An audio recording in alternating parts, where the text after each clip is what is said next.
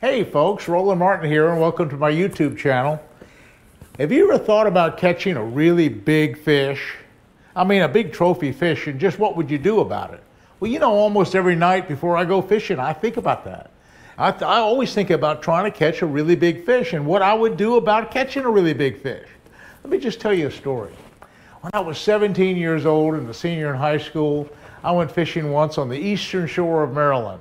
I took a head and crazy crawler and I ran it through the lily pads, and whammo, I caught a bass about 7 pounds. Well, I took it to the Beltsville Sports Center, and they were having a fishing tournament, a fishing contest for the big fish of the year. And here I am, just a little high school kid. I enter the bass, and sure enough, it wins the prize for the year, the biggest fish caught in that little local sporting goods store for the whole entire year. So all the locals are saying, hey, that guy must be a pretty good fisherman. He caught a big bass. Well, I won a trolling motor. That's what was my prize. Well, that was really good. So now I'm thinking about big fish. Now, it's a year later. I'm starting college, and I go up to the Triadelphia Reservoir, and I take a big plastic worm, I throw it out on the edge of this bar. I catch this giant smallmouth. It's 6 pounds, 5 ounces. It's the biggest smallmouth just about I've ever caught in my whole life. I took it into my college biology professor, and he aged it at 17 years old and gave it an official weight. And I also took it to another sporting goods store that was giving another prize, and it was the, I forgot what the sporting goods store was, and I won another big prize. It was a bunch of lures and a big trophy, and all of a sudden everybody's saying, hey, you know, Roland is really catching some big fish. He's caught a monster smallmouth, he's caught a monster largemouth. And so it kind of really got me going. Everybody thought I was probably a better fisherman than I really was, just from the fact that I caught some big, big record fish. So that got me started on record fish. And you know, over the years, I've fished with some guys that have caught world record fish. So for example, I just got to show you something. This is the IGFA world record of game fish. It's the International Game Fish Association's world record catches for all the different fish in the world. I'm looking it up under bass, for example. Now there's all kind of other fish in here. There's muskies, and there's peacock bass, and there's salmon, and there's amberjacks, and there's all the saltwater fish, and there's every kind of fish in the world. And not only are they just the world record size fish, but there's also all the line classes for each fish. So it's kind of cool. I know a lot of friends that like to enter the different line class divisions. They try to say catch the biggest fish on 2-pound line. They catch the biggest fish on 4-pound line. And so this is a big contest for a lot of anglers. So here's a guy that I know. His name is Bob Krupe, and out of Castaic Lake. Look, he caught a 14-pound bass on 2-pound test line, and then at the end he caught another bass that was 17 pounds. He caught it on 4-pound test line. Bob Krupe went along to Castaic, and Robert Krupe caught a 21-pound bass. It was the biggest one forever, or 12-pound, like 21-pound bass, Robert Krupe. And then just shortly after, he caught a 20-pound bass on 20-pound test line. He caught a 20-pound. Well, let's see, a 19-pound. What did he catch? Okay, here's another one. He caught a 22-pound bass. Robert Krupe caught a 22-pound bass, just a couple ounces short of the world record. Now, I contacted Robert Krupe because I looked up in the IGFA book. By the way, I'm a Hall of Fame member of this organization. It's really kind of cool. They document all the world record fish of the world, and I was one of the first inductees on the freshwater category. Myself and Ray Scott and a couple of us. But anyway, I looked up Bob Krupe, and I went out to California. And we went out to Castaic Lake, where he'd caught these 4 big world record fish out of these different line classes. And he put me on a crawfish, and I threw it out in this deep water, and whammo, all of a sudden I catch a 10-pound bass. I caught a 10-pound bass. That was really, really the biggest bass I'd caught in California up to that point. Anyway, Krupe has caught a lot of big fish. Now here's another guy that's in that same category I met when I was out in California. And his name is Dan Cadota.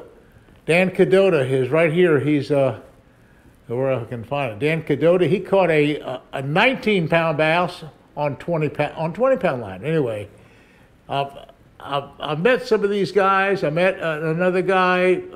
Anyway, You don't win a lot of money in the IGFA deal, but it is kind of a really kind of a fun thing to have line class records.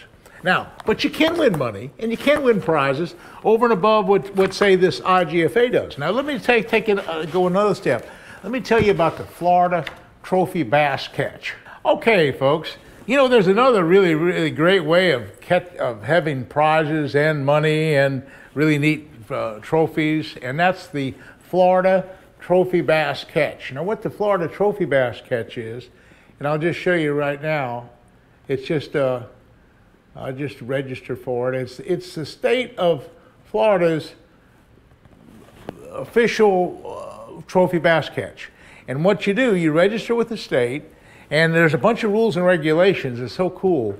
And when you get the thing properly documented and get pictures of the fish that's on the scale, and there's a whole bunch of requirements on how you want to take the pictures, and you got to get somebody to kind of attest, and you get to sign a little document that's all truthful, and you have to have it documented with photographs and possibly even some kind of film work. And then they want you to show how it's being released. So the Trophy Bass Catch is dealing with catch and release. Okay, so what the end result is the people that catch a bass on the Florida Trophy Bass Catch over 8 pounds, they get some really special prizes. Bass Pro Shop, for example, at least they were given $100 worth of prizes and lures and a bunch of things. Plus, for the state of Florida, it gives you a nice big plaque, and it's an official document that says, you know, you've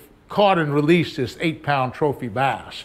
And so that's really a big deal. A lot of people are going into Florida Trophy Bass Catch, and it's just really a worthwhile thing. Now, let me go one step farther. Just say I'm down here in Florida and I catch a 23-pound largemouth bass. Now that's a world record, okay? Now Ray Scott always said that, you know, if you play your cards right, Ray Scott was the president of the Bass Angler Sportsman Society for years, and he always had an idea that if you caught the world record bass, say 23 pounds, that you would have, could be possibly worth up to $1 million. Now he was saying what you'd have to do is get a lawyer and have a lawyer kind of make up a contract that before you ever announce what lure you caught it on. I work for Yamamoto Bait Company, and so of course I'd be using, say, a Cinco. But say if you didn't work for a bait company and say you just were using a Cinco, what you'd want to do is have a contract in place, and you'd go to the people at Yamamoto and say, listen, I've caught this world record bass. What's it worth to you for me to divulge this information to the press and to the public, and we'll make a big advertisement campaign out of it? So that's one thing. Again, you have a boat to consider, you have a motor, you have all the rods and reels to consider. So if you parlayed all this thing with contracts, you could possibly, you know, make quite a bit of money. But really, to have an official state record or official world record, there's something that you have to do over and above the Trophy Bass Catch and over and above the IGFA rules and regulations. Both of those organizations say you need a photograph, and you need a good certified scale, and you need pictures of it. But that's not good enough for actual official world record. For an official world record, there's only one way to do it.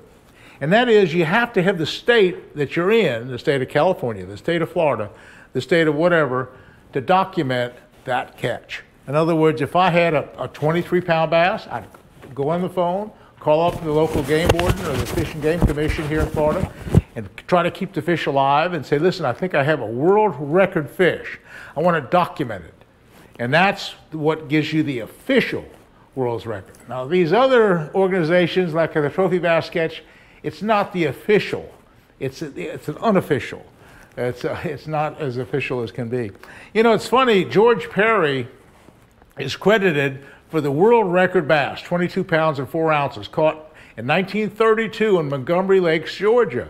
Now, I met George Perry when we took a big tour when I was working in 1970 with the Bass Angler Sportsman Society. We did a seminar up in Macon, Georgia. And Ray Scott got a hold of George Perry. He was running an airport down in South Georgia, and he was still alive at the time. He came up and actually talked about how he caught that world record bass. But he didn't get any money for it. There are pictures that he did catch holding this 22-pound, 4-ounce bass.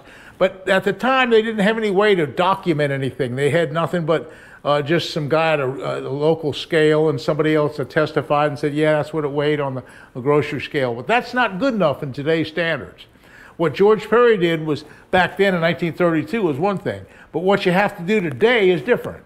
Because today you have to have it documented. There's too many people running around with mercury and ways to cheat and things and making up stories and things like that. So now, to have a world record, you need to have it documented. Call up the Fish and Game Department of your state, say, listen, I think I have a possible record, I want you to certify it. It's as simple as that. But anyway, in the meantime, whether you catch a world record or not, it's sure fun trying to catch a big fish. You know, when I go to bed at night, I just dream about monster bass. In fact, when I was guiding at Santee Cooper, the whole deal that I had at the time was I tried to guarantee 8-pound bass. I didn't often catch an 8-pound bass, but I would try to always talk about it. I said, I think we can catch an 8-pound bass. That's our goal, 8-pound bass. And even today, when I fish, I guide at the headwaters ponds. I guide up in central part of Florida. I guide on Lake Okeechobee. I still say to this day, so 50 years later from the time that I was guiding at Santee, I'm saying our goal is an 8-pound bass. That's really, really, really big. And that's also the goal of the Florida Trophy Bass Catch. You catch an 8-pound bass and you get all those prizes from Bass Pro Shop and lures, and you get a wonderful trophy. So that's still my goal. So after 50 years or so of hard fishing, I still have the same goal. Each and every cast, I want to catch that big trophy bass, that big 8-pound fish or better. In fact, I'd like to catch the world record. Well, that's my story, and that's what I want to do, but I also told you what you need to do and what you want to do if you do catch a really big fish, the avenues that you can go. Listen, I hope you enjoyed my YouTube channel. I really enjoy doing them. And thanks for subscribing. I got about almost 150,000 subscribers now, and I'm so happy. My advertisers are so happy. I just love doing this. I'm the old school teacher at heart. You know how I am. Anyway, I'll tell you all that I know. Try to pass it on. We'll see you again soon, and hey, thanks for watching.